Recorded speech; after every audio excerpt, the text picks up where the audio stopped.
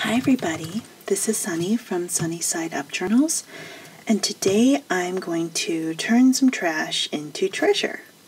So I don't know about you, but I have a lot of trash at home, and a lot of that is generated by my children. They love art.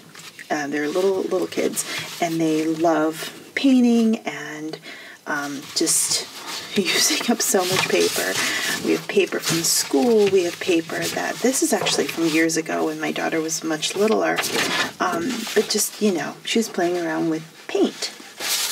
And I found a stack of these in my, under the couch as I was cleaning. And I thought, on the one hand, it's trash, right? You can't do much with it. And I do put a lot of it in the recycling. But on the other hand, I don't know, my children with their little hands, with their little chunky brushes came up with this. And I wanted to sort of save it in a way, make it more than what it is. And I think when it comes to paper, the best way to do it is to turn them into keepsakes, turn them into journals. So that's what I'm going to do. So this one is different from all the rest because it must have been done on some cheap watercolor paper, but it's thicker. It's got cardstock or thin watercolor paper consistency, maybe 120-pound paper. So I'm going to set that one aside. These other ones are all on sort of flimsier paper, but still it has a construction paper weight to it. So it's not like printer paper. This is printer paper. This is nothing. It's not really particularly important, but I thought, it was part of the stack, so I included those. These are, some of them have little drawings on top of them. Most of them are just sort of random blobs. There is one that I wanted to show you that made me laugh because, this one. So what I used to do, my kids used to create so many of these, I got bored and I started doodling on top of them. And you can see that at some point I thought, that looks kind of like a bunny, or that looks like a fish with its tail curled under. That looks like a couch. So I just doodled on top of some of these. And I remember doing this and it made me laugh and it made them laugh. So anyway, I thought I would include that in the stack. So I have a bunch of these papers, and I think if I were to measure them, they look like 9 by 12s. Yep, 12, 9. Okay, good. So these are all 9 by 12s. These are 8.5 by 11 because these came out of the printer. But, we'll mix them in. And then I found this piece of a cereal box that doesn't mean anything to me in particular. Ooh, there's a coupon. Oh, but it's expired.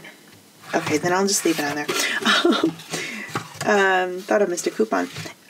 So this doesn't mean anything in particular, but it's already cut up because I made a different journal out of it, and me turning this into a journal will allow me to, save one more piece of trash from going into the recycling. And we know that recycling is not a perfect process, right? Even if you put something in the recycling and the truck takes it away, there's a lot of energy, a lot of work, and a lot of times stuff you put in the recycling ends up in the landfill anyway. So why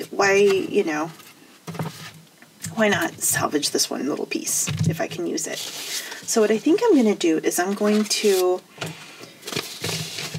just make one signature. So I'm going to fold these in half.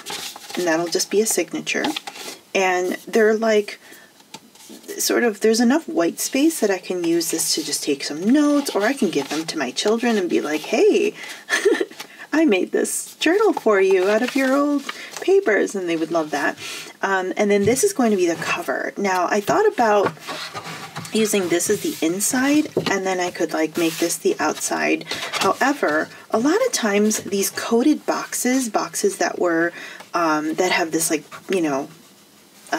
commercial coating on them, they don't want to bend this way. See how there's like a lot of resistance? It just does not want to fold.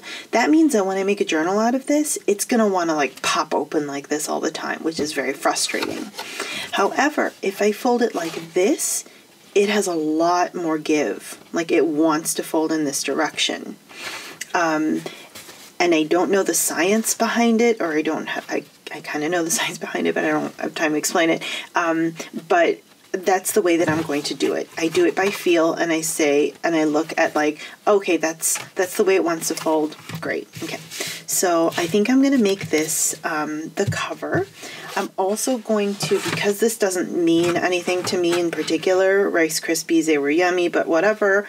I'm going to cover that with this piece of thicker cardstocky paper, and that way the cover of it will sort of match the inside of it. So I'm going to take a little bit of time, and I'm going to cut up the cover.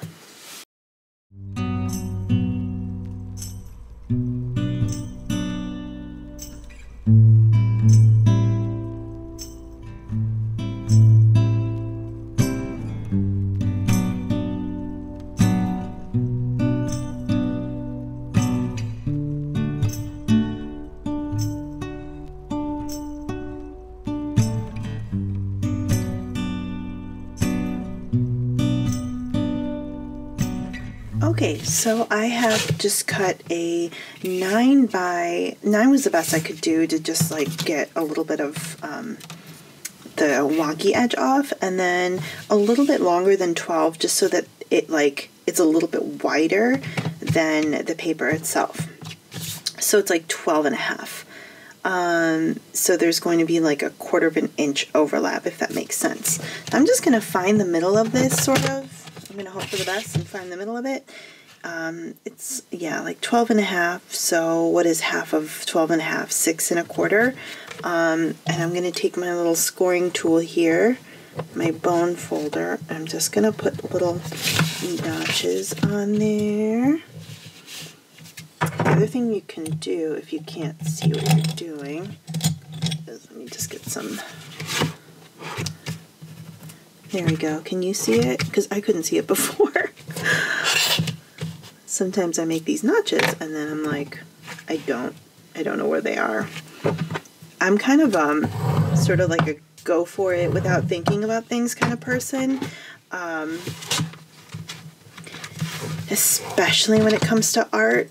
And so I don't know if that flies with you. Sometimes I try to like provide measurements for the people who would be bothered by that kind of attitude. But I don't always succeed. Okay, so what I'm going to do now, okay, so the task is to get this to stick to this. I don't love this border of like, okay, I'm going to get rid of this coupon. I don't love the border of like, you know, serving size and rice and family size sticking out from around this thing. So what I'm going to do is I think I'm going to cover it with a thin, just a layer of gesso so that I can have more of a blank slate to work with. And then I'm going to glue this down onto the cover. So I'm going to do that, and then I will meet you back here in a jiffy. Okay, so while that is drying, I think let's deal with the papers first. I have gesso all over my hands now. So what I've done is I stack these papers, I kind of intersperse these in between some of the painted pages. This one I'm going to flip over. And then made this the centerfold. I think since this one makes me laugh and it just gives me good memories, I think I'm just going to do that. I'm not going to overcomplicate it. True bookmakers, and when I took like a real, not real, but you know, a more strict, a more rule-based bookbinding type class. They do advise you to fold each one individually. Ain't nobody got time for that, so we're just going to do it together without even measuring. That looks fine to me. I think it's, you know, again, I'm rescuing trash here, so I'm not going to like overthink it too much. Okay, so what I'm going to do now is I think what I'm going to do is I'm actually going to bind with this ribbon. Ribbon is a lot slicker than waxed thread, right? And waxed thread is sort of what is typically used for bookbinding. What I'm going to attempt to do is I'm going to take my beeswax, and I think I'm going to try to wax the ribbon. This may go terribly. I'm actually like worried that I decided to do this on camera, but you know, you get to see like the whole process. Okay, so I just ran it through the wax, and it took some of it. It actually did okay. Hey, you can wax ribbon. That's cool, that's cool. All right, so it's becoming a lot more stiff. You can even hear it, that it's got that like waxy coating on it now. Oh, sorry about the funny squeaky noise. Okay. I actually like that. I'm not going to put it through too many times. I don't want it to like get all, you know, too tacky. So I'm going to put that aside. And my cover's still drying, so while we're waiting for that to happen, I think I'm going to go ahead and punch holes in this guide. In order to keep it from moving around afterwards, I'm just going to binder clip them here and here. And there's not a ton of pages in this signature, so we don't, and they're all relatively the same size, so we're not going to worry too much about them shifting around or like trying to measure it out. Okay, so I think what I'm also going to do is I'm going to punch this, or like I'm going to bind it with the cover instead of punching holes in this and then punching holes in the other one and then matching it up, because again, let's just save time. Okay, so let's come back with the cover and put it all together. Yay! Okay, so here's the cover. I put a light layer of gesso all around the edge. I didn't go in the middle because it was going to be covered anyway, but I put it all around the edge like this, just to sort of, you know, blend in some of the commercial writing all over it. And already I think it looks a little better. Now, what to do with the inside? I could totally leave this blank. I could even draw on it or whatever, but I thought, because I happen to have this right nearby, from making a different journal, I will use some of this fabric. This fabric was actually left over from something I made for one of my kids. So since this is a journal made from the trash that they produced, the treasures, I mean, that they produced, I thought, why not use this fabric here as the inner lining, right? And what's kind of fun is that it also sort of softens it. This is a nice super soft fleece, and it just makes the journal a little bit more, I don't know, softened. What if I even did that? What do you think? Should I have some of that soft edge, kind of almost like a bias? Then we would really cover that up. Oh, maybe I didn't need to paint gesso that after all. Okay, I think it's gonna work. Let's flip it over and see if there's enough. Yes, there's enough of this fabric. I'll cut it here, and then I'll fold over the edge like this, and then maybe I'll just sew it across. Yeah. And then we have this like soft edge on the outside. Cool. Okay. Good plan. Thanks for helping me with that. And this is what I mean by me making kind of decisions and not really planning stuff out and just going for it. That's what brings me joy. So I am going to use a ruler. I don't like using rulers. I don't like measuring, but this way I will have enough.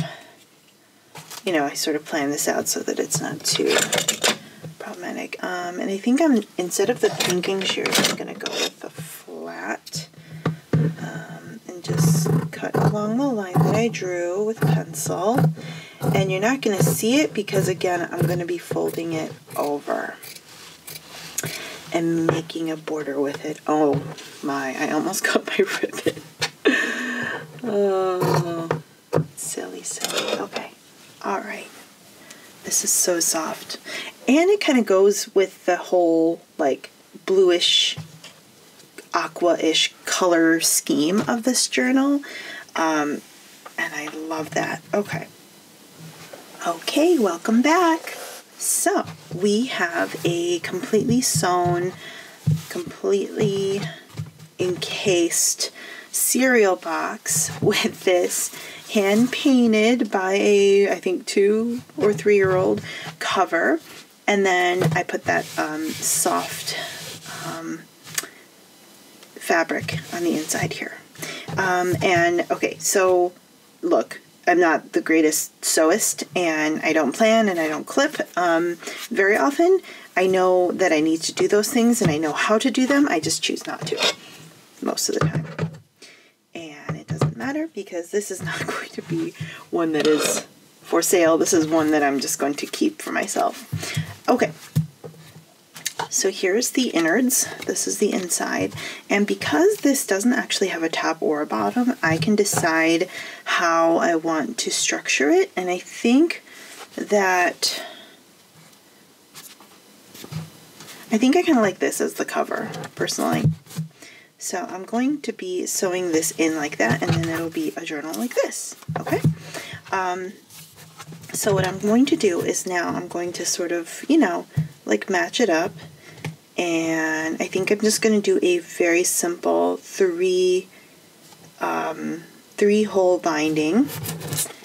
And so I'm just going to try to find the middle. So I'm going to use my grid here.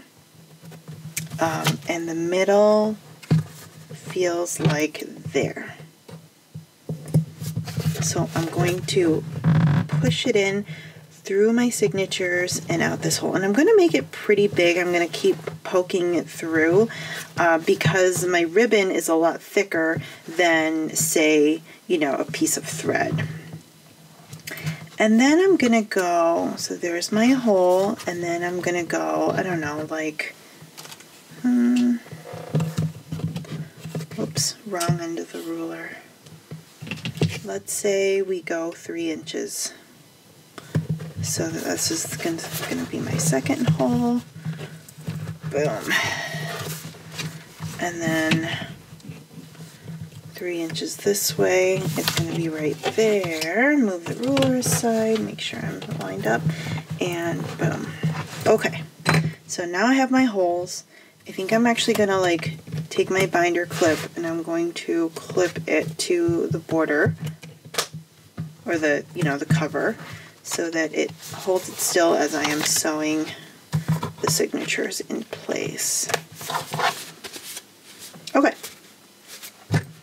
Just make sure I can see those. Yeah, that's there. That's there. And that is there. Okay.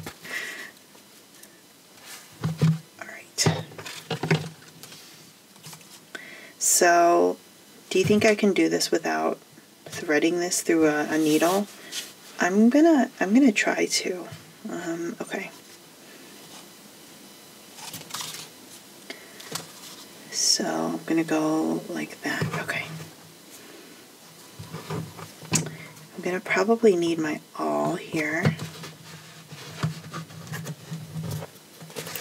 to shove it through. And as soon as I see a little piece of it, then I'm going to grab it. Deal?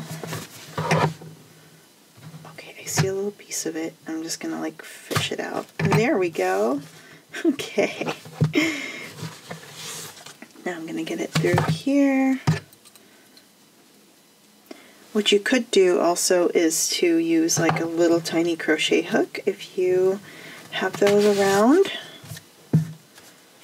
I've used crochet hooks for this purpose, for kind of the bigger holes. But since we're doing this in a very sort of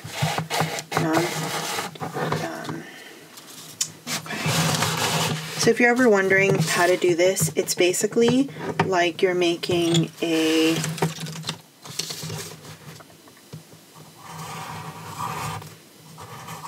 pretzel, okay? So your hole is here, here, and here. And so on the outside, on your binding, once you pull it tight, you're going to get this and this. On the inside, you're going to get this. And then you're going to get both of the ends pulled through the middle that you can tie. Okay, you can do it the other way so that the tie is on the other side, but I'm going to do it this way so that the tie is on the inside. Should I? Yeah, that's what I'm going to do. All right, so this now I'm going to send through this side here.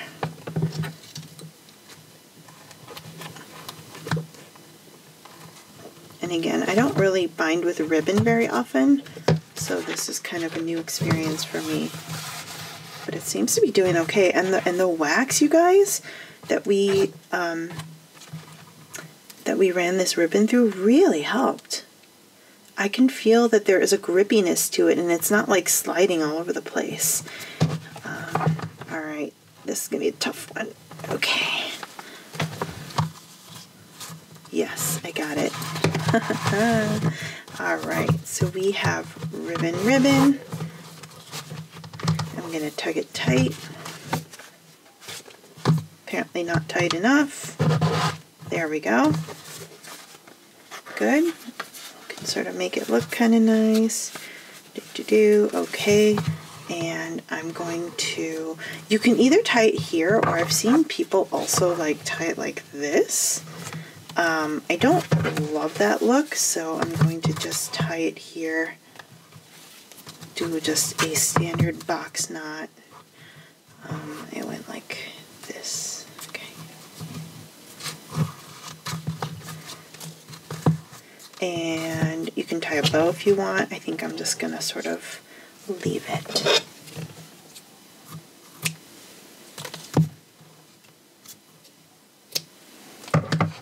Okay. So here's the treasure we made from trash. Okay, so we have a cereal box on the inside that did not go to the recycling center. We have this piece of cardstock or watercolor paper that was painted on that makes the cover. We didn't need to do the gesso. Now that I decided to fold over the excess fabric, but I kind of like how that looks. That nice little mint aqua cover, and it just adds a little softness to it. And then here are the pages. Look how fun that is. And you know, I might journal right on top of it. I might draw little pictures on the inside of those little circles. I might journal little messages on there, or glue stuff down. It's a lot of fun. And then occasionally I have this sort of writing paper.